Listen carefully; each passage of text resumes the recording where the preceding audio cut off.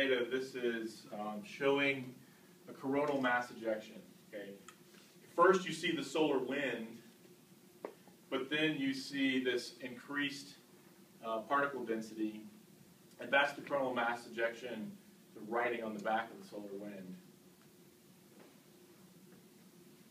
So there's the cloud, there's the coronal mass ejection over there. You see it coming. Right. And you're going to start to see the particle density go up very quickly. Watch for the drop in particle density right before it drops out. Yeah. Look at that. So, you know, a great portion of this energy is deflected by a magnetic field. But what really happens, here's another thing that's often talked about incorrectly in the news.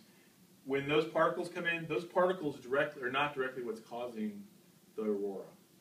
The particle is hitting, what it is that process is stretching the magnetosphere. So the magnetosphere looks like a kind of a tear shape. Mm-hmm. The tail of the magnetosphere is pulled and stretched and snaps in much the same way that the solar flare magnetic energy is released.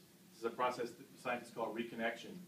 When that snap happens, energy then pours back from the tail into the poles, and that is what causes the aurora borealis. Okay. So it's the snapping of the snapping of field. that, releasing energy. Okay. And these guys actually have some animations showing that.